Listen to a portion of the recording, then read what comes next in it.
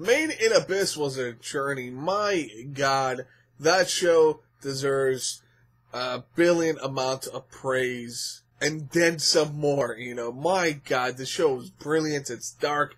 It's lively. I don't know. It's depressing. Particularly in episode 7, we were actually meeting the character of Ozin.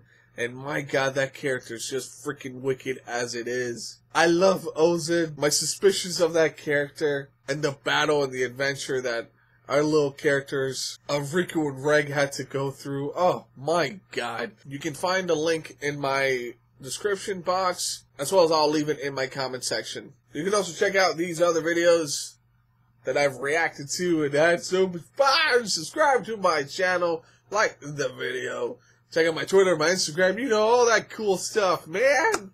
Yeah.